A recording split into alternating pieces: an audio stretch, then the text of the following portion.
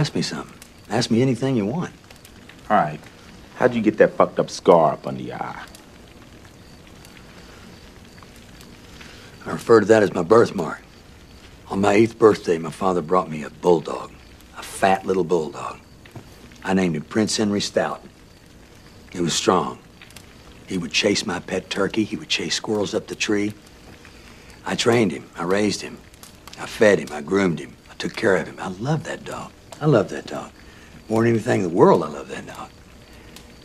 My father gave me a handful of cherry bombs and M80s and said, "You're going to train this dog to be a protector." So every Saturday afternoon, I got behind a little dummy my dad built, and I'd toss these cherry bombs and M80s at the dog. Boom, boom! That dog was scared at first, but after a while, he got angry and he would come at the dummy. He'd get the dummy and rip it apart. Head was off, shirt was gone.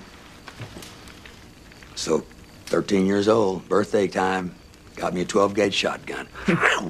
We're going hunting. I was so excited. We went out in the clearing in the woods. My dad laid his gun down, took my gun and laid it down and said, "Son, today you're going to learn to control your emotions. You're going to do things that some men are unable and unwilling to do. Follow me."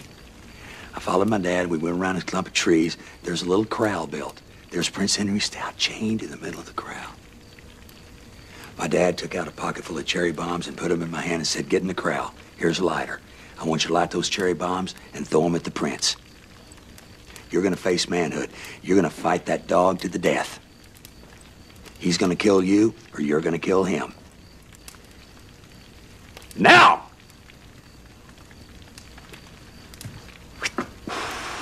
Boom! Ah! He was on me. He was on me like flies on shit. I had no chance. I got my arm up between his teeth and my neck. Whomp, went down in the mud, rolled over, rolled over. That dog is fighting and biting and scratching and kicking, and I'm screaming and crying. I'm grabbing him around the head. I stand up, fall with my weight on it. Here's his neck break. He's dead. He's not breathing. He's not yelping. He's not biting. I'm covered with blood. I stand up. I wipe the blood off. I lick it. My dad says, "Welcome to manhood." That's why this is a birthmark.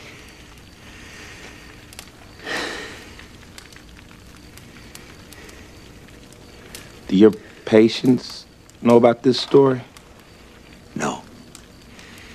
But you do.